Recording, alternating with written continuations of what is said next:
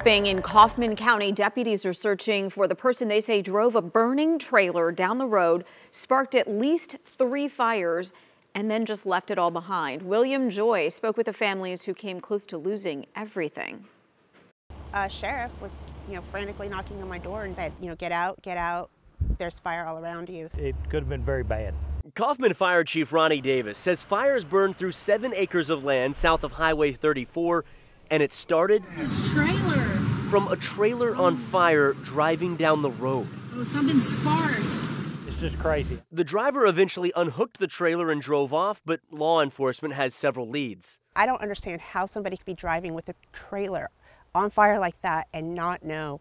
Not only did the trailer create several acre fires on the side of the road like this one, it created pop-ups all along County Road 151, spanning roughly a mile. The thing was to get more resources in and hit it fast and hard.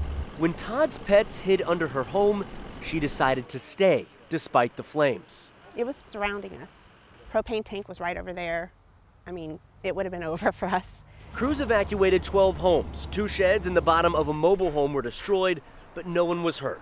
Todd says a stranger kept her alive. This guy comes running up to me. He had a huge fire extinguisher. This guy saved our house. Shaken but unharmed, her house untouched.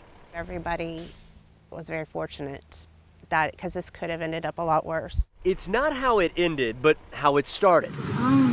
That will be how this fire is remembered. In Kaufman, I'm William Joy.